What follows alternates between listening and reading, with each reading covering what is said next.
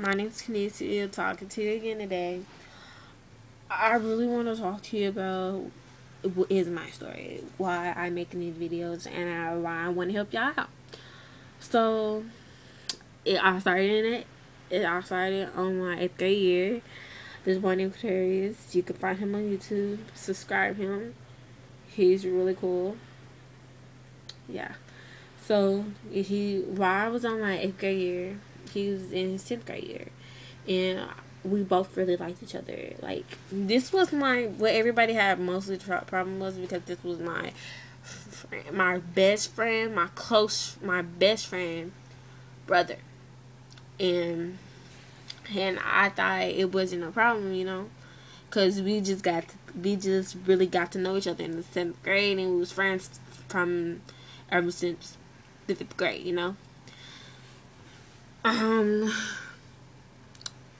The reason why I'm telling you this because I want you to understand why I do this, why I want to do this. So it all started in 8th grade. I was just a cheerleader and he was a football player.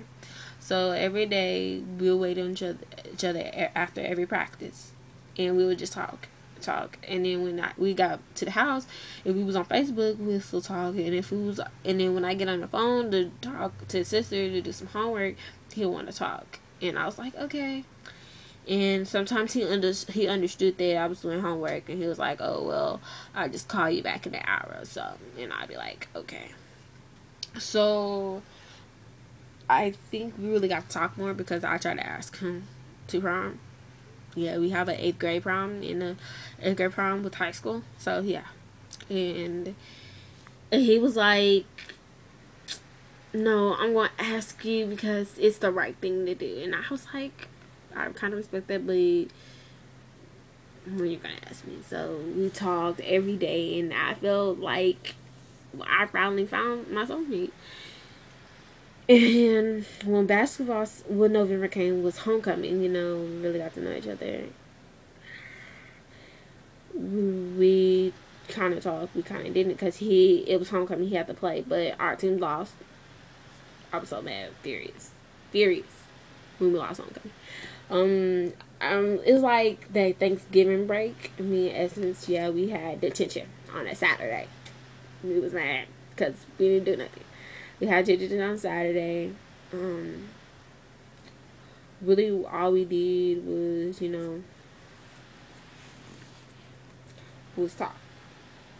And we went outside. I met a couple of friends, and it was like, who's this? And I was like, I'm Kinesia. They say, you're the girl Kinesia you're talking about. And I was like, yeah, he talks about me. I never thought he talks about me. So it was like, so then, me and Essence, we were going to the movies, and when we came back from the movies, I spent a night over their house, and because the boys, they went out, they went to skating. So I went to stay over their house the next day. And when I went outside, everybody was like, is this the girl that we talking about? And I was like, she was like, yeah, this is the girl, it's Kinesia. And it was like, and then I met CJ, he was in the car with them. And so they was playing a game called Truth or Dare, but it's actually Truth. And he cursed, and it was like, name a girl that you like, and some other stuff. So he said he liked me. And I was like, what? And he said he'll kiss me, he'll rob me. But the thing he was scared of is that if I went out with him, that I would tell people. And I was like, of course I'm going to tell people. I'm a girl. And that's the first thing that comes to your mind. If you thinking about having a relationship with a girl, the girl's going to tell everybody. Because she want everybody to know that you hers. She don't want nobody cheating. And then when basketball season came, we kind of got over it because, it's been a break. It's been a whole December break for us. And we haven't talked since November, I guess. And, yeah. So, yeah.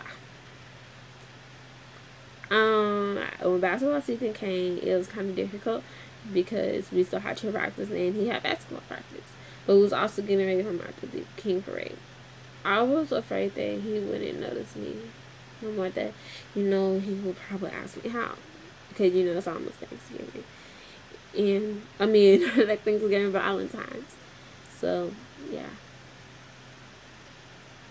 So by the time Valentine's came, he really broke my heart. Like, I gave him a card, and he gets his ex-girlfriend, you know. He gets his ex-girlfriend this big old card and this gift, and I get nothing. And I spent almost all night giving him, making that card for him, and it was actually nice. And I was scared to even give it to him because, you know, and Essie said just give it to him, so I gave it to him. So after Valentine's dance, everybody told me that they saw the card, and I got in for him, and I started crying. And everybody's like, you don't need him. He don't respect you anyway, so what's the point?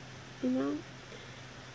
Ever since on him. And then my birthday came. It was the February 26th. And I was hoping that he might remember it because his is not that too far from mine. It's only like a couple months. And Abel's a day older. And my friend Abel, he's a day older than me, you know? And it was all over Facebook. People were telling me happy birthday in front of him, and he never thought to stop to say happy birthday. And ever since then, I just regretted him. I regret trying to meet him. I just been annoying him. So we went on this field trip, and he been trying to talk to me, and I've been trying to ignore him, and he's been trying to talk to me. And I was like, "Why, dude? Why would you want to talk to me? You broke my heart. I don't want nothing to do with you." So I guess that was everything. Everything was dead and said what is said back there. And if you got any questions, I'll be happy to answer them because I'm kind of can't tell but finish the whole story because I'm like just to cry right now, you know. And it's actually painful to tell the story, but this is my testimony right here. But just follow me on Instagram, Facebook. Find me on Facebook at Kinesia Ashley. Follow me on Instagram at OG_Kinesia. Twitter, forgot my Twitter name, but no, it's Kinesia at Twitter, and